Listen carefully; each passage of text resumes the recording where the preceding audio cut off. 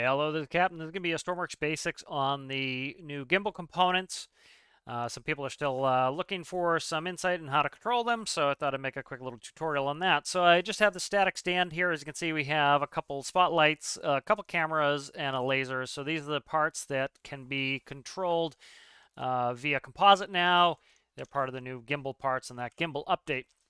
And so if we look here, you'll see some new arrows that will indicate that these are the new parts. As you can see, we get an arrow going up and an arrow going forward. That will tell you these are part of these new parts. And so that will give you them. So that's just the forward arrow's alignment and the up arrow's alignment. So you want to make sure those aligned correctly and they will work for you. So we're going to make a panel here. And so these are controlled via composite. So we're going to also control it via a panel. And so let's go ahead in here. We'll start with a left arrow. And we'll then do a right arrow. And so that will allow us to go left, right. And then we'll go another arrow here. This one will be up. This will be 3.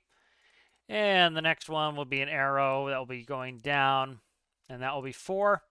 And so that'll be our different, so we can go left, right, up, and down with these. All right, so if we look on these parts now, we have a composite node. This is new as well. So you see we have a composite node on all these parts. That is new. So what we need to do is we need a microcontroller to control these. So I'm just going to grab a blank microcontroller. I have one that is called blank. You can just name yours blank if you want, or name it whatever you want. So I'm just going to go in here in properties. I'm going to increase the length. I'm going to do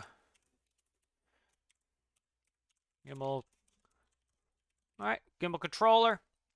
All right, so I'm going to update that. And so let's look at one more thing. So if we go to logic and we go to composite, if we hover over, it will usually tell you what you need to control this. So XY pivot is what it's called. And then it says value 1 is pivot X, value 2 is pivot Y.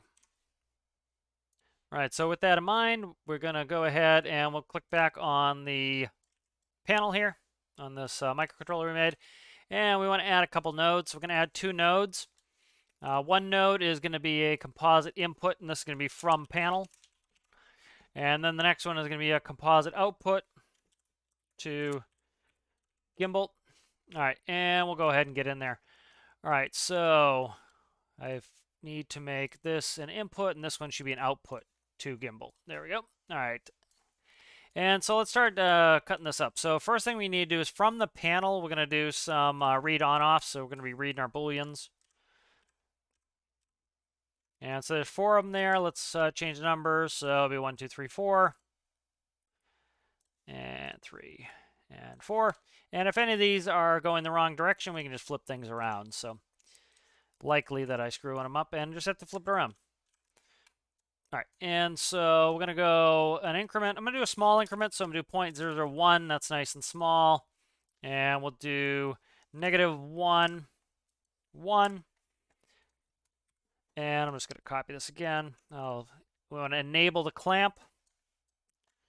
And that'll just make it so that we can't count over it because it won't allow us to go that far. And we'll do an up, down, and these might need to be flipped around. I'll have to play with them if they do. And so next thing we're going to do is write a number. So we're going to do start channel 1, and there'll be 2 channels. So that's for 1 and 2. If we remember when we hovered over the composite, it had channels 1 and 2. So we'll plug these in. All right, and so let's update that. Go in here to logic composite. We want to take the 2 gimbal and we want to hook it up to, we'll press hold control and we'll click through and we'll hook these up to all those parts. And then the panel will go to the microcontroller. I just have a constant on. As you can see, that just turns everything on here. That's infrared mode. We don't need that. So that turns on all of this stuff. They're also, I have it just connected to a battery here. So let's go ahead and spawn it in. So as you can see, the light's on, the laser is on, and the cameras are on. And so these are our parts. So if we go ahead and so you can see if we hold this button right, both the laser and the spotlight are going right. If we hold it going to the left, something's up with the left. I have to fix that then. Up, as you can see, and down. let's go all the way up. You can see we can go to about a 45-degree angle on both regimes. We'll have to see why that left one, I probably just screwed up connection on that one. And so as you can see, that will go about 45. So we actually get a lot of tilt with these. As you can see, that's about 45-degree angle. And let's go ahead and go back in. You see on the camera as well, the camera is looking where the laser is.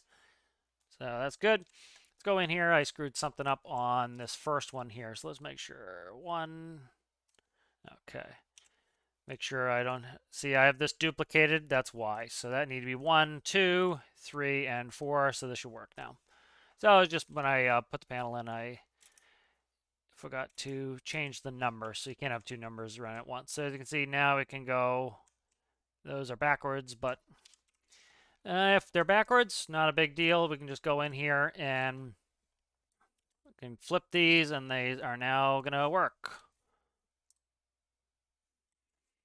And we'll go back over, and this should all be working now. So you see, it's pretty simple to control, but this is really helpful because you can make some pretty small stuff now, where before you had to have a couple pivots in order to do this, so it really shrunk things down. But this allows you to set lights, you know, say for example, you have lights high up on a truck. Well, you don't want the lights shining out into the middle of nowhere. You want to either tilt them down so that they light up the road in front of you.